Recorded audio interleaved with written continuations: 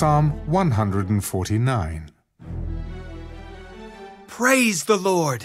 Sing to the Lord a new song, and his praise in the assembly of saints. Let Israel rejoice in their Maker. Let the children of Zion be joyful in their King. Let them praise his name with the dance.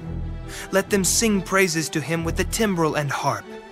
For the Lord takes pleasure in his people.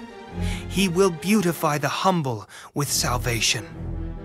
Let the saints be joyful in glory.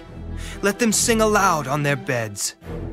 Let the high praises of God be in their mouth, and a two-edged sword in their hand, to execute vengeance on the nations and punishments on the peoples, to bind their kings with chains and their nobles with fetters of iron, to execute on them the written judgment.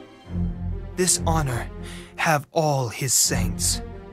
Praise the Lord.